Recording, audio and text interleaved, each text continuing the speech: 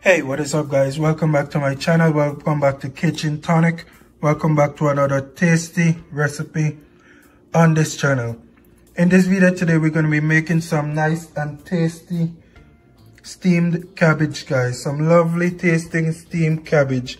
And I do have a little ingredients here than I would normally use if I'm trying to make a quick recipe or something, but I will explain that in a second. But for now, the ingredients that we're going to be using today for this video are a 1/4 teaspoon of black pepper, a 1/4 teaspoon of 5 spice powder, some fine leaf thyme.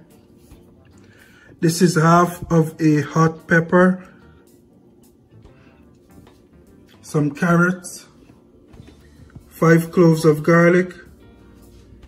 I have over here 2 small sized onion, and depending on the size of your onion that you're using, you can go ahead and use just 1 onion, but the onions I used today was very small, so I went ahead and used 2 of them. I have some red and green bell peppers. This is half a red bell pepper and half a green bell pepper in my bowl here. And the star of the day, 1 medium-sized cabbage, guys. And fair warning, the cabbage is gonna look more in quantity pre-cooked than it is after it's finished cooking, because the quantity will be reduced through the cooking process. And this is the ingredients that we're gonna be using today in this video. But like I said, if you're in a rush and you're trying to whip up something very quick, all the ingredients that you see over here, starting from the carrots to the black pepper to the carrots, meaning the black pepper, the 5 spice powder, the thyme, fine leaf thyme, and the carrots, guys. Not the pepper. The pepper is, I usually always add the pepper to my ingredients, but those 4 ingredients, guys, is 100% optional. If you're in a rush and you don't have any of the ingredients here, you can feel free to leave them out. And these are the main ingredients over here: the cabbage, the pepper, the onions, the garlic, and my hot pepper.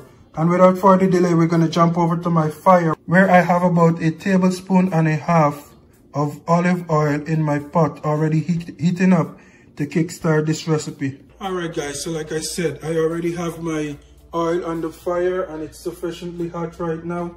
I'm going to go ahead and add my onions into my pot.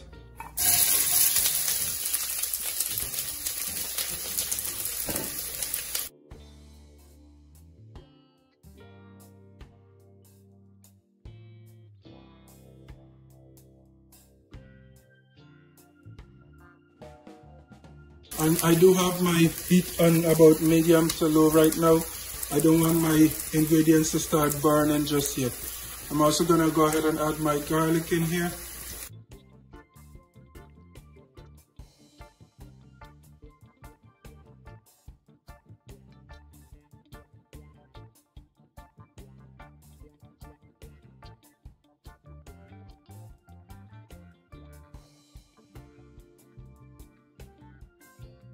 I'm going to go ahead and let my onions and garlic saute for about a minute to release all the flavor from the onions and garlic.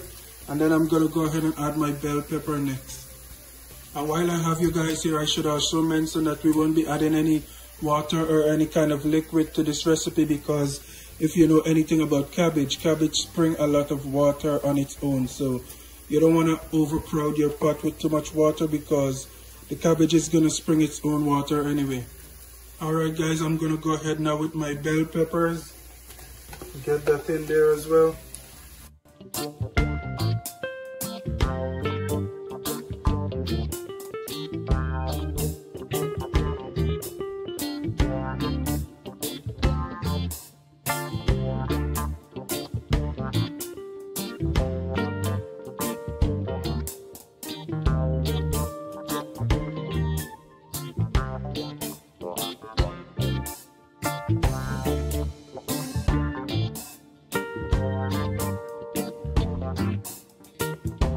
After about 1 minute, you want to go ahead and add your carrots in here as well as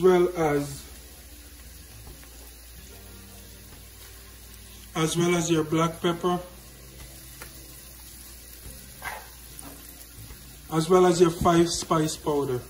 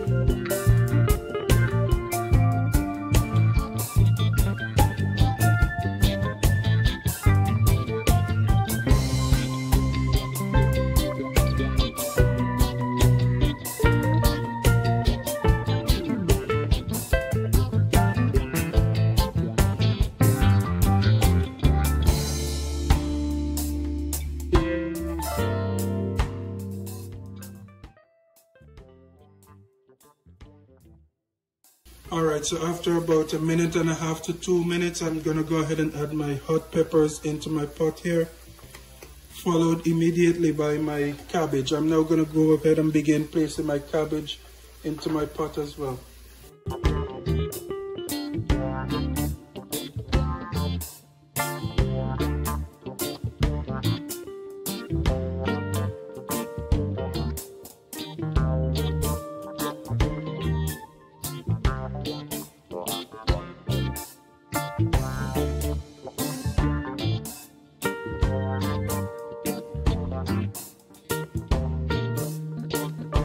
After you put your cabbage into your pot, you want to go ahead and mix it to get it integrated with the rest of the ingredients that you've already added.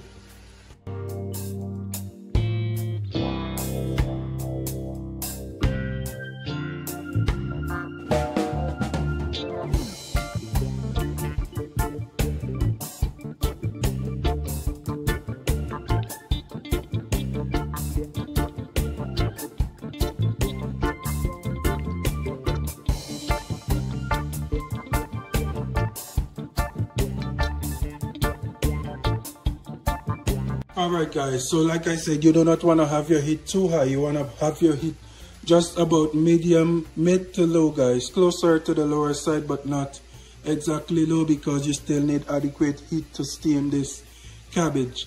And it is steamed cabbage and not stir-fried cabbage. So what I'm going to go ahead and do now, I'm going to place my fine thyme just on the top of my cabbage like this.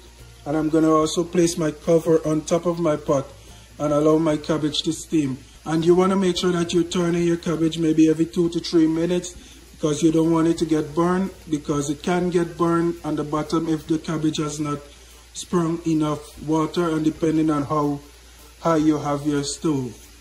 Alright guys, and I'm placing my fine thyme on the top because I'm not necessarily going to be mixing it into my recipe here, but rather when it's time for me to start, I'm going to remove the thyme, stir, and then place the thyme back on the top of the cabbage and cover it again to continue steaming. So I'm going to go ahead now and allow my cabbage to steam, and I'll check back in when there's some kind of progress to show.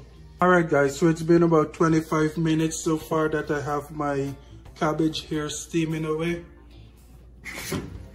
And of course, as I mentioned, you need to make sure that you have been stirring it. You don't want to just leave it. So what I'm going to do now, I'm going to remove my thyme and I'm going to throw it into the garbage because I do not want it mixed in with my cabbage. That's just a personal preference. If you want, you can go ahead and mix it in. I should also mention that the amount of cook time depends on how soft you want your cabbage.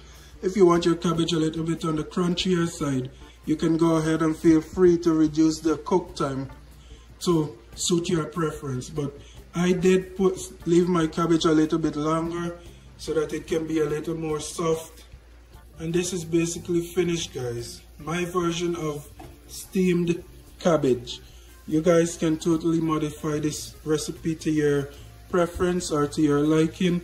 But for now, I want to thank you guys for watching. Be sure to join me another time, another day, for another recipe.